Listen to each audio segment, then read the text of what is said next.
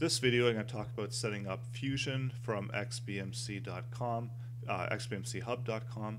So you go to System, File Manager, and in File Manager you would select Add Source. And here is where you would enter in the source. So you can either browse to it, or you could just simply click on there and type in the source. So the source for Fusion is going to be fusion.xbmchub.com. So I'm just going to leave that up there for a few seconds so you can copy that down if you don't have that. So XBMC Hub, what they do is they provide a lot of different repos. They're a great resource for XBMC users to download and get more information about repos.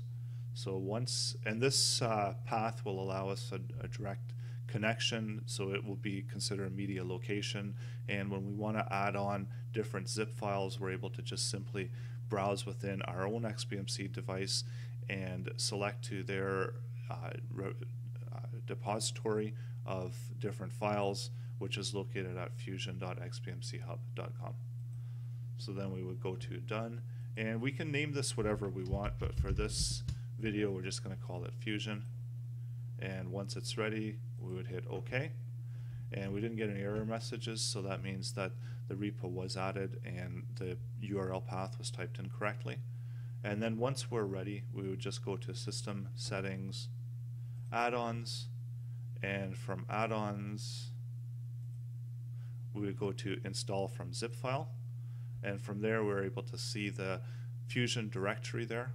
And once we go into, this is located at fusion.xbmchub.com, and once we go there, we're able to see a bunch of different XBMC repos that we would simply click to install.